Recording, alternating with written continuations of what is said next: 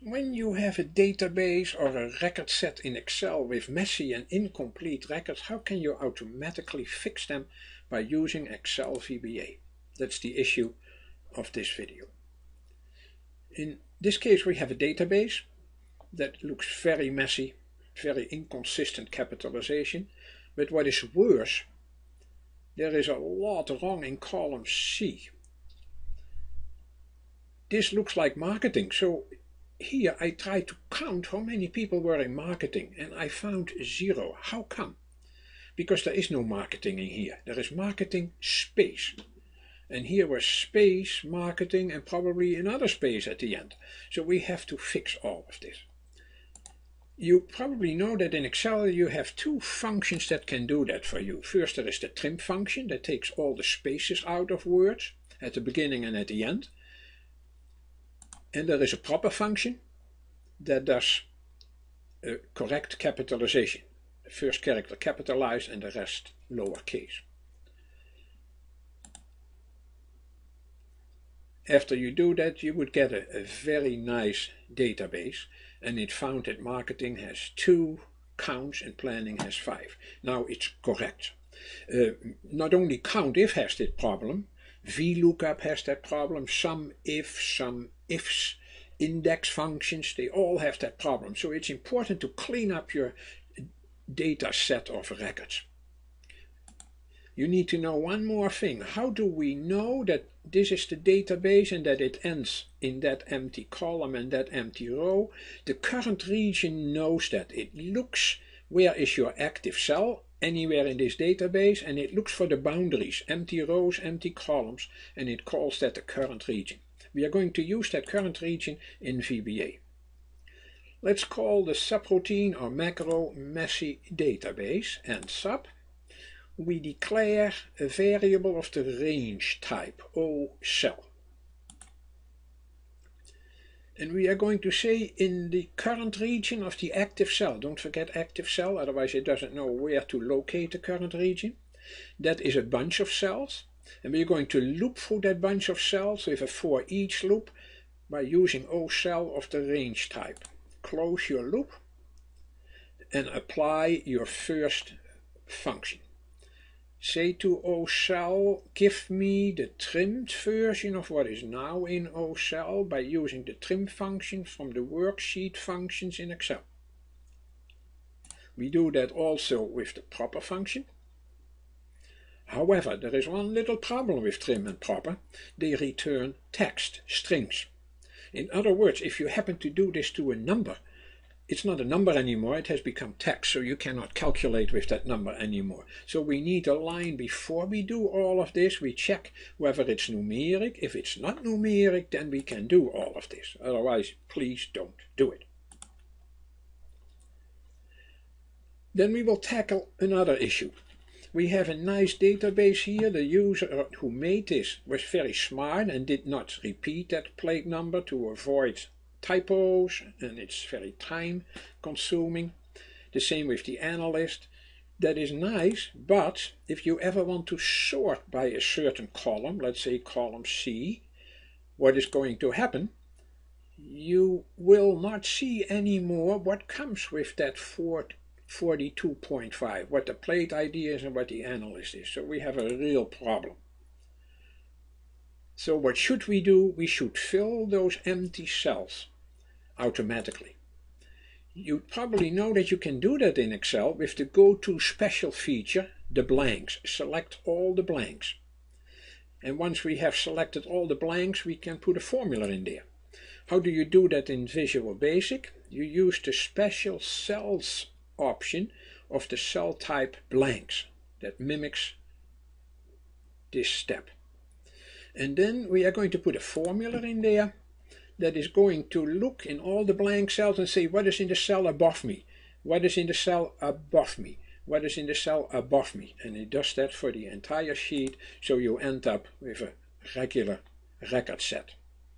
Let's call this subroutine or macro blanks.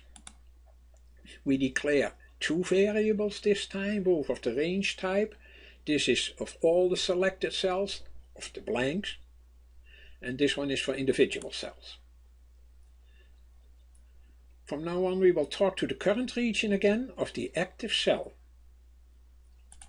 Don't forget to close your with statement.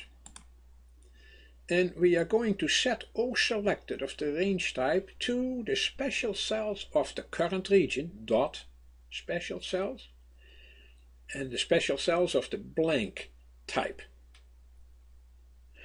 This sounds great, however there is one problem. If you ever had done this already, there are no blank cells left. So this cannot be set. You will get an error message.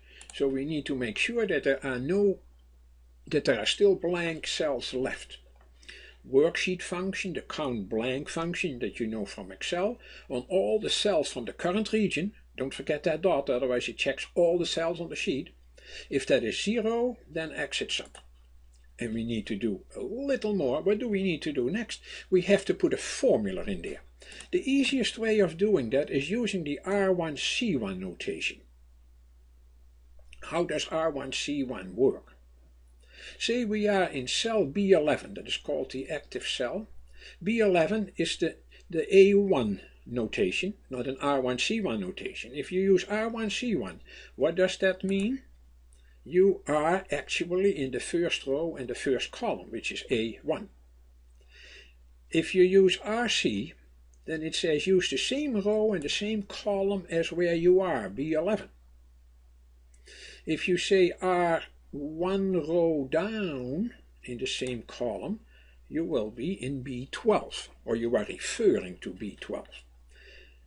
One row up, one column to the left, A10, and some R2C through R one row up in the same column, you feel it coming, that is some B2 through B10. That's the notation we are going to use in our subroutine. We had this already. Now we are going to set O_selected formula R1C1 property to equals the literal string equals R one row up in the same column. That does that for all the blank cells. Look in the cell above you. But there is a formula in those cells now, so once you start sorting, those cells move to another position and will adjust their references. So we need to loop through all the selected cells. You cannot do a pay special value because pay special value is only possible on contiguous cells, and these cells may not border each other. So I have to use a for each loop again, close the loop, and just reset the formula R1C1 to the value. Let's see how the code works. Here is the messy database. I'm going to use the shortcut Ctrl-Shift-M, and it should do its job immediately. The marketing is now 2 people. Marketing, everything is cleaned up. The capitalization is beautiful. Everything is done well. And then we had the blanks one. We have blank cells in here. The Ctrl-Shift-B macro should fix that in a split second. And every cell now there has a real value in it and no longer the reference is cell above me. You want to know more about all of this probably. I developed a CD-ROM, more than 1500 slides, and it discusses all these subjects very extensively. And it will guide you through the process. It has questions, interactive questions in between to make sure you understood everything properly, correctly. And if you want to find where is that Excel VBA CD, you can either go to mrexcel.com or amazon.com. Just type my name in the search box, Gerard Verschuren, and you will find all these tools and the ones I developed besides books and CDs. I wish you good luck.